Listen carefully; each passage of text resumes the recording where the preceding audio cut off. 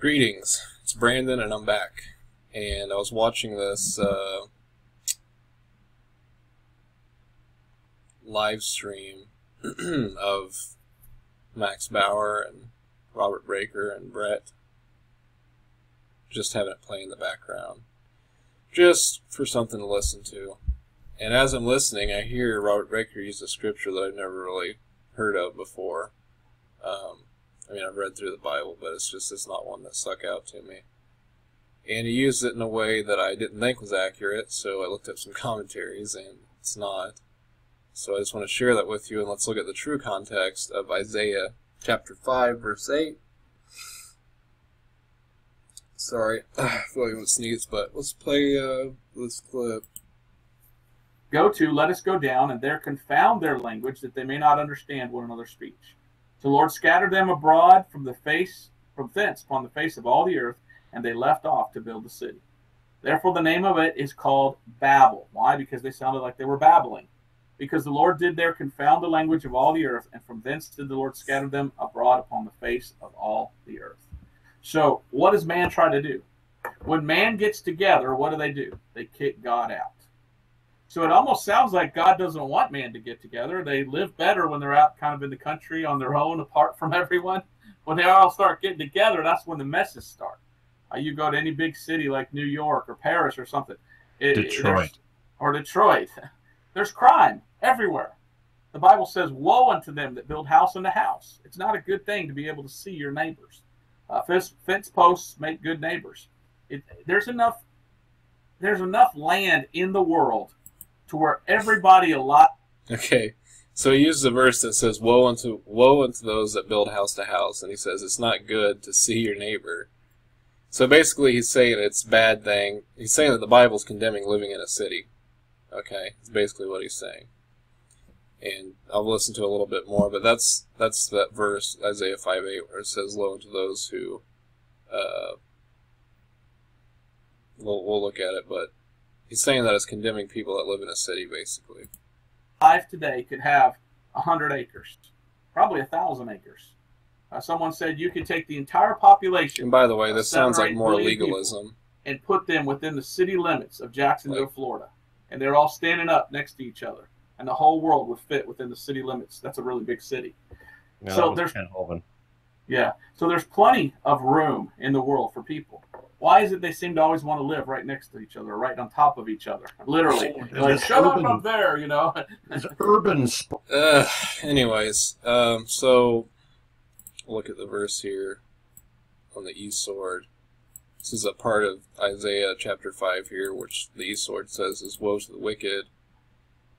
Starts off with verse 8. It says, woe unto them that join house to house, that lay field to field, till there be no place, that they may be replaced alone in the midst of the earth. And so Robert Breaker tries to say that this is talking about people getting together, living in cities, and that, God's condemning that, basically. So we look at the verse, and we look at one of the Albert Barnes, which I love a lot of his commentary because he goes into detail. So we look at the part that says, join house to house, that seek to possess many houses, or perhaps that seek to live in large and magnificent palaces. Okay. A similar denunciation of this sin is recorded in Micah 2:2 and 5. Nehemiah, kind of interested, so let's just do that.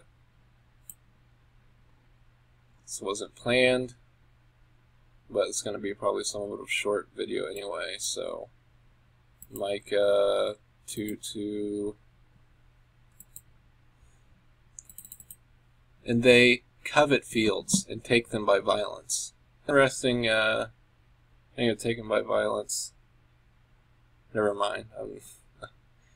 They covet the fields and the houses and take them away. So they oppress man and take his house, even a man and his heritage. Let's look at Nehemiah chapter 5, verse 1 through 8. So it's about covetousness, okay? That's what it's about. It's not about people living in cities. Do you get what I'm saying? Do you see the difference between the actual context and what Robert's Nehemiah 1 through 8. And there was a great cry of the people and of their wives against their brethren the Jews. For there were that said, we, our sons and our daughters, are many, therefore we take up corn from them that we may eat and live. Some also there were that said, we have mortgaged our lands, vineyards, and houses that we might buy corn because of the earth. There were also that said, we have borrowed money from the king's tribute, and that upon our lands and vineyards.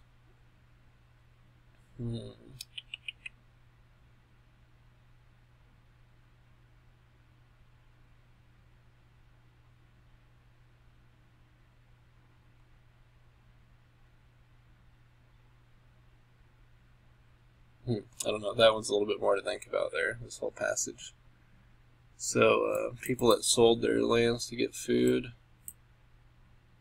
mortgaged them.